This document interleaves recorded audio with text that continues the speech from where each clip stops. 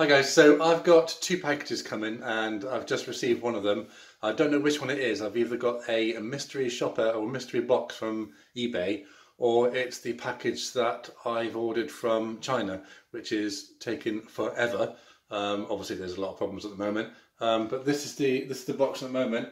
I've got a feeling it's the mystery box because it's the right sort of size, I think. I'm not going to open it yet. I'm going to nip upstairs and then I'm going to open up in the studio. Back in a sec.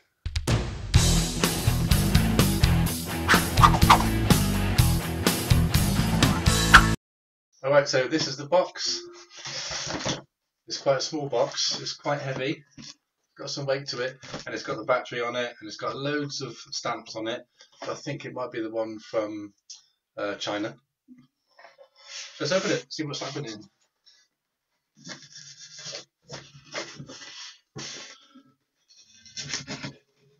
Easy to get into. Okay. Alright, there's quite a few things in here. Oh, it's a surprise box. It's a surprise box. Mystery surprise box. Okay. I'm not gonna look in there. I got a mouse. Bit of a rubbish mouse. Oh no, that's not much. There is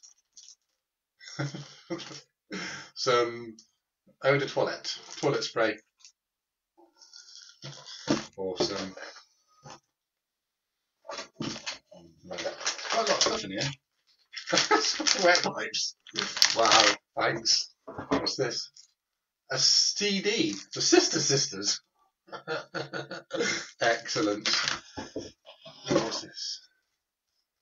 Windows 7. Okay. The disc, The Host from the Twilight Saga.